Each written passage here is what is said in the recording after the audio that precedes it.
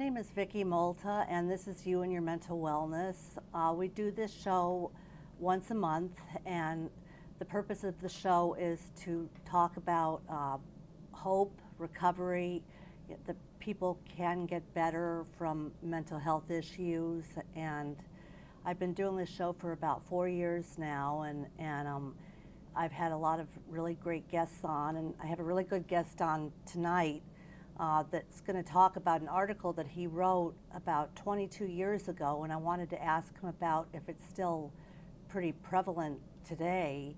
And his name is Dr. Robert Ostroff, and he's the director of adult inpatient psychiatric services at Yale Psychiatric Hospital. And he wrote an article back in 1992 called Mentally Ill, excuse me, Mentally Ill Must Fight Prejudice Too. And the whole purpose was that psychiatric patients, why don't you explain to me the gist of what the article was about? You're going to test my memory. Thank you for having me. So it's been 22 years. Yeah, it was in 1992 that you wrote that article, and you were mostly talking about discrimination, you know, that there's very intense discrimination among, that people have toward people with mental illness, and that, and I just wanted to ask you if things have changed in light of, you know, things that have happened in the media, and if there's been progress. That's one aspect, but before we cover that, I want to mention somebody. I know it sounds like I'm all over the place, but I want to mention Sherry Hoffman, because she was the one that introduced this article to me. And the whole purpose of the article, aside from the discrimination, is that patients in psychiatric hospitals don't get flowers when they're on the ward like people in other units do, like cardiac patients. And so I just want to ask you, first of all, why you think it's that way. Why do you think? What I was trying to point out was the subtle and not so subtle discrimination against people with psychiatric disorders, which aren't really any different than any other kind of illness that people have, but that there's profound discrimination.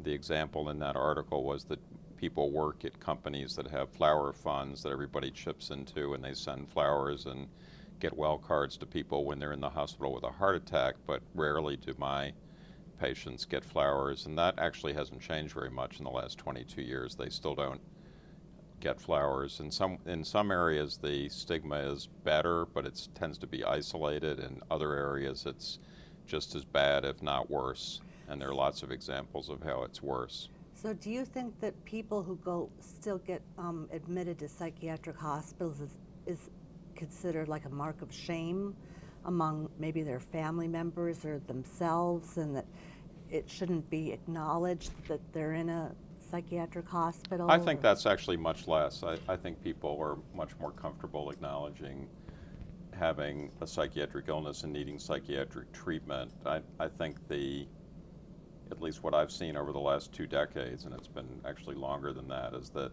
people are more comfortable talking about it in an open way. People blog on the internet or post things about their own experiences, which I think has been helpful, but I still think that there's an inequity around things like funding for mental health issues, housing.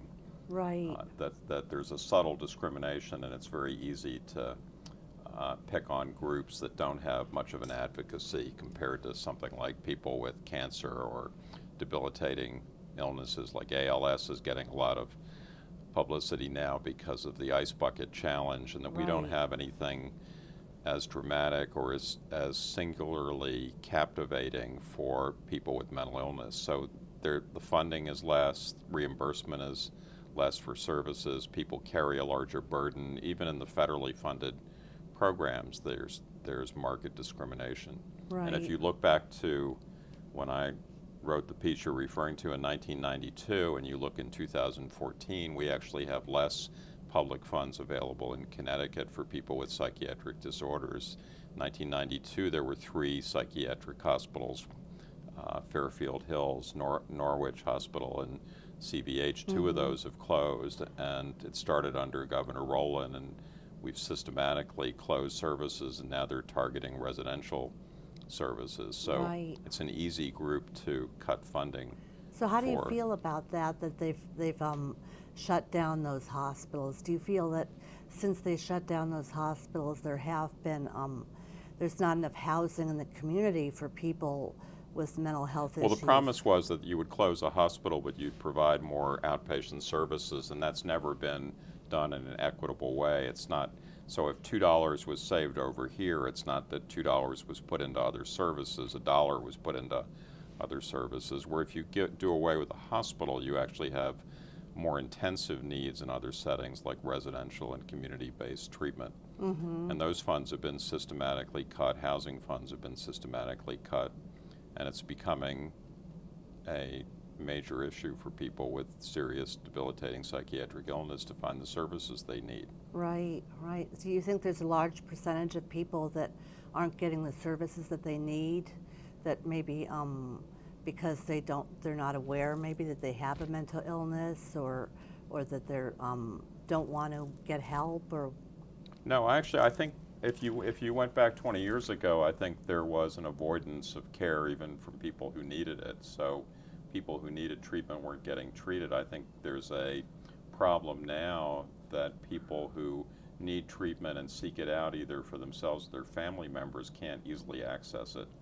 And some of it is cost and some of it is insurance reimbursement, but there's a shortage of people providing mental health services now because of these cutbacks in reimbursement and funding over the years. We have a national shortage of psychiatrists, we have a shortage of psychiatric nurses and social workers. People have trouble accessing care even when they want it, and even when they're not indigent now, even in Connecticut, which is a relatively wealthy state. Yeah, I know a lot about Connecticut Mental Health Center and maybe other centers too, and what do you think about people who do get services, like with either a case manager or a clinician, and there's a lot of do you feel there's a lot of turnover? So you're saying there's a lot of turnover among the clinicians and the other mental health providers, and do you feel that makes it even harder for?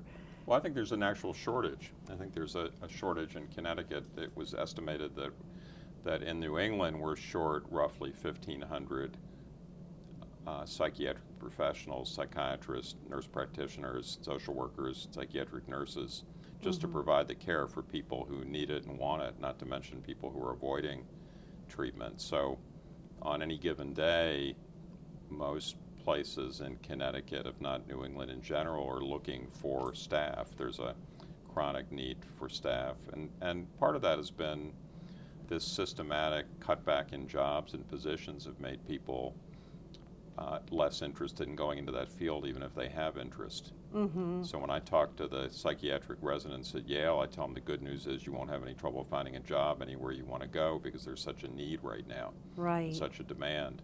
But if you think about the causes of death in adults in America, and you look at the top 10 causes, 3 of them are psychiatric illnesses. It's depression, bipolar disorder, and schizophrenia are among the 3 leading causes of death of adults in America. That's really so it's up there with AIDS, but the funding is very small compared to what we're doing for research and development and health care for other kinds of major medical disorders.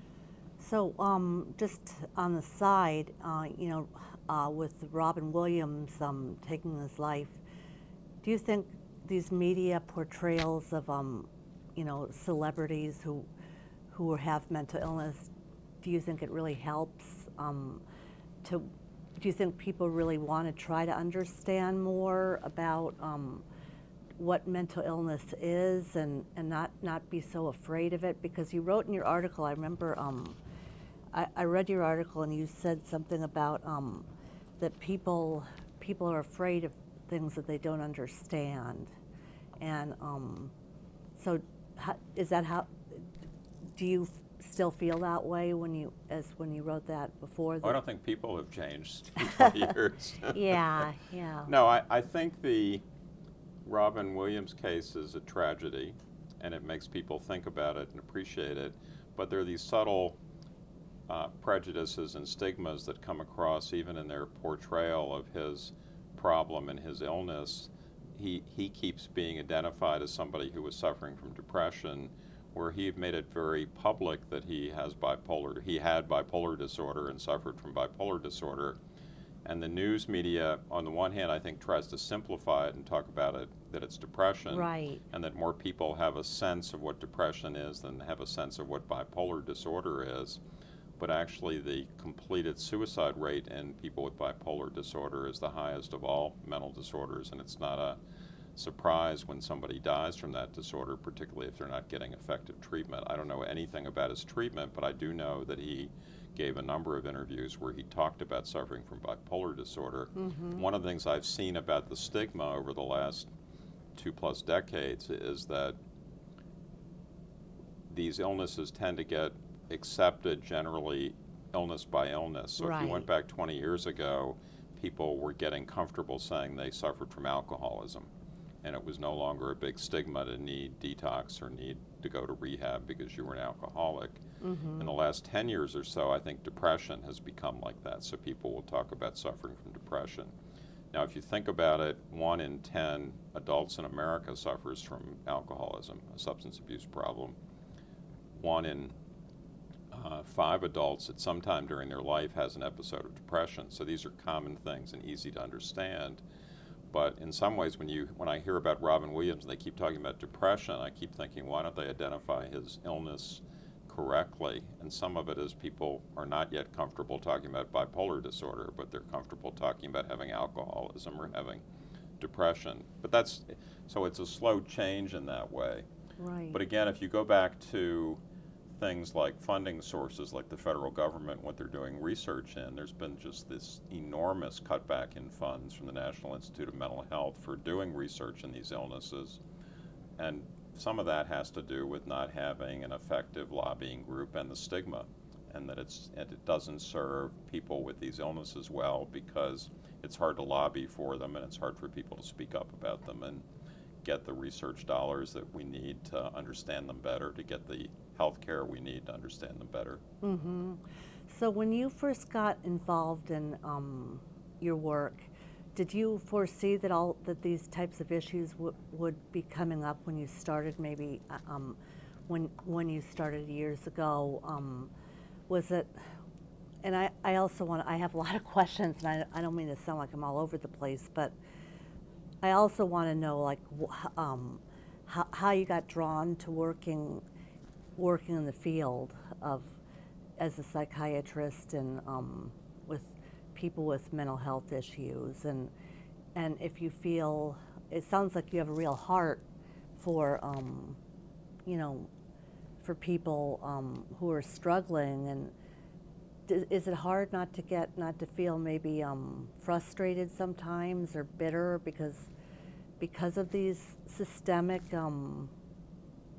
It's not my nature to feel bitter, but let me try to answer each question. I went into psychiatry because of curiosity and interest, and then I found it an interesting field. And it also, 30 years ago when I was making this choice, it seemed like an area where there was about to be an explosion of new information, and that I thought in 1980 we were like cardiology was in 1950, and we were just beginning to understand things about what are the causes of these illnesses and how better to effectively treat them.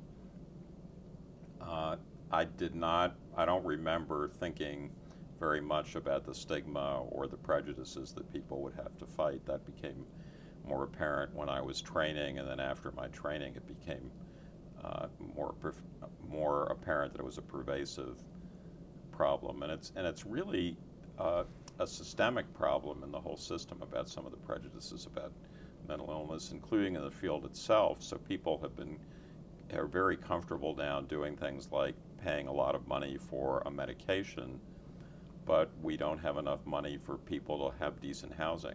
Mm-hmm. And mm-hmm. and the cost of one of these new medications that we really don't need and doesn't add anything probably would provide housing for everybody who needs it in America. Mm-hmm. So there's a whole funding problem that I think relates to not being able to think clearly about how to treat people with psychiatric disorders and how to help them. Mm-hmm. So as a result, you were saying there's not enough housing and not enough supports in the community.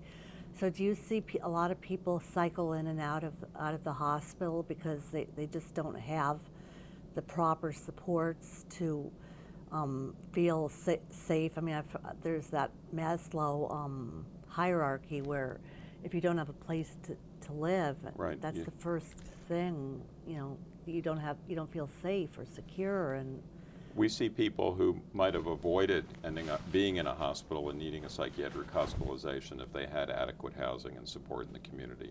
And we see that every day, and that's really rampant in Connecticut. I don't think that's something that we just see in New Haven, but if you went to any large metropolitan area in Connecticut, Hartford, Bridgeport, New Haven, we see people who, because they don't have adequate housing, everything trickles down from there. They don't have adequate ways of accessing the care they need. They don't get the care they need. They end up in the hospital, which is a very expensive alternative to providing quality housing. Right, right. I worked at this, I was part of this organization called Keep the Promise, which was in Middletown, but out of Hartford too, and they were talking about how a governor in the past had promised a certain amount of money for mental health outpatient in the community mental health services, and how he never really followed through with that. And we talked about issues like housing and how important it is and how expensive it is for people, to keep going in and, like you're saying, in and out of the hospital, or getting arrested for misdemeanors. And do you feel that maybe jails are almost like the new mental hospital in a way? Because I don't know how new that is. They've always had a disproportionate number of people with mental illness in hospitals, but I don't think it was an accident that Roland closed the hospital in Fairfield, Newington, Fairfield Hills, and now there's a prison on the grounds of what used to be the psychiatric hospital. Oh, really? With its own medical services. And I don't know anything about the quality of psychiatric services that are administered in prisons, but I suspect you'd be better off in a psychiatric hospital than a prison to receive the help you need. Right. Part of the problem is the politicians who make these decisions share in these prejudices and biases, so they do things that are in response to public events that don't make any sense and don't help anything. So an example of that is after Sandy Hook, instead of focusing on providing more psychiatric services in the schools and more recognition, we have a gun permit law now that says if you're hospitalized voluntarily for a psychiatric illness, your name goes in a database to prevent you from getting a permit, which sounds not totally unreasonable, but what it leaves out is that if you're hospitalized involuntarily in a psychiatric hospital because you don't have the wherewithal to even understand that you need help and that you might have done something dangerous, your name does not go on the list. It's only if you voluntarily come to seek help. So in a way that dissuades people who actually want and need the help and are looking for it from seeking it out. So that's, it just seems like we have a long way to go still before, I think about, like we've talked about with the housing, because that was something really important to me. I wrote a lot of articles to newspapers about the importance of affordable housing, and but do you think maybe in the future, do you feel that there should be state hospitals again, or do you think that would help people, like if they reopened? Well, there is clearly a shortage of hospital beds in Connecticut. Every hospital, every psychiatric unit is running close to 100%. So there on any given day, there probably aren't quite enough beds, but I don't think the answer is more psychiatric hospital beds. I think the answer is more alternative services like housing and community support and treatment on an outpatient basis. I don't think anybody should be in the hospital unless they can't get the care they need anywhere else. The problem is we have this very narrow area of getting the care you need, and then there are people who have other needs like housing and organizational needs that aren't getting met in the community. There's just not enough resources available to them. Right, right. Now I wanted to ask you also about with the floor with the hospital, in your hospital, would you say that there are a lot of people who have co-occurring disorders too, because that can, with drug addiction and substance abuse along with mental illness, is there a large population of that too? And about 50% of people with psychiatric illness suffer from co-occurring or comorbid substance abuse problems like alcohol, typically. Mm-hmm. And it's a very common problem to need to treat both. Right, right. I think the treatment of both has actually gotten better. If you went back 20 years ago, groups like AA were actively discouraging people from taking psychiatric medications. Right. So if you had psychiatric illness that you needed medication for and you had alcoholism, it was very hard to get treated for the alcoholism on an outpatient basis because AA would encourage you to stop all medication because it was a crutch. They've gotten better educated and much more sophisticated about their approach to people with both problems. Mm-hmm. So, what do you think about the newer medications? Do you think that they're a lot more effective than they were like maybe in the 80s and the atypical psychiatric medications? And no, actually I don't. I think there's very little that's happened that's been new and effective in the last 30 years since Clozaril was introduced to the market, and the atypical antipsychotics are not that atypical, and they cost a fortune, and they're much more expensive than what I would call the first generation drugs, some of which are very effective or as effective and cost $4 at certain pharmacies. But the pharmaceutical industry has been hyping these drugs for years, so everybody thinks they're better. But the data that actually differentiates them from the first generation medications is actually pretty weak. Mm-hmm. So we have drugs that we don't need we spend roughly billions of dollars a year on, and we don't have enough housing. So right. That's an area that I could get frustrated and not bitter but annoyed about. Yeah, yeah. So what can be done about that? Do you think there needs to be more people to just be more politically involved and well, I think raising public awareness is helpful. I think having more people politically involved and advocating is helpful. I think it's hard to say that we don't have a system of centralized health care where if you don't spend $1 billion on a drug you don't need over here, you'll have $1 billion for housing. But at some point in a rational system, we should be making those choices better. Mm-hmm. So it just seems like in many ways we still have a long way to go before thinking about what the priorities are for people so I'm trying to think what else. We don't have too much time left. We only have a couple of minutes left, but I just I just want to kind of go full circle again and just talk, since we only have a little bit of time left. Sherry had some, it's very dear to her heart that she really wanted florists to provide discounts for people to buy flowers to bring to patients on the wards, and there were a number of things that she ideas that she had that she wanted to know what the percentage is of patients who receive flowers psychiatric patients while they're in the hospital. Probably 1 in 100. Really? It's not very common. Why is that? Again, I think it's the discomfort in thinking about what people who have a psychiatric disorder need.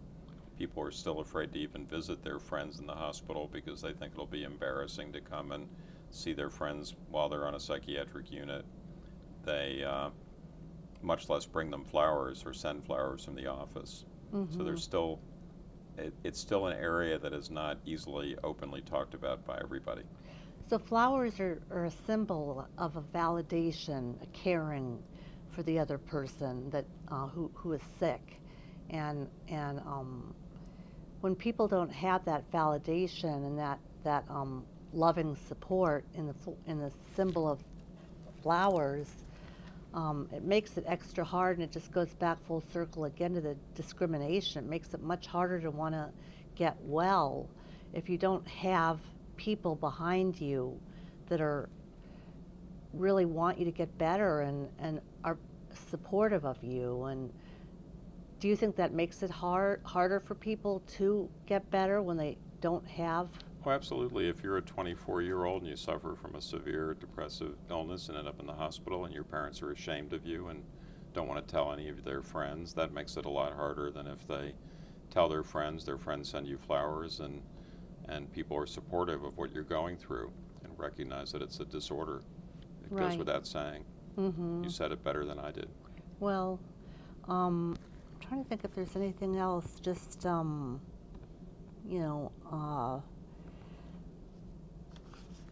I wanted to, so to finally close things up, end things for tonight, what would you like to see changed? You were talking about housing and, you know, supportive housing and changes in the community, and are there any other Well, I things? think that I'm talking about that in the sense that I think that's a trickle-down effect of not viewing these illnesses the way you view other illnesses. If we didn't have enough services for cardiac rehab after somebody had a heart attack, when they need to go to rehab for 2 weeks and get physically trained and back into shape, we didn't have enough services. There'd be a public outcry for that. And yet every day we struggle with people who are leaving the hospital who don't have access to really adequate services that they need. So I don't think it's so much any one thing, but I think the issue about stigma is that it not only affects people going for treatment, it affects the availability of treatment. Mm-hmm. Well, it was great talking to you, Dr. Ostroff. Thank you for having me.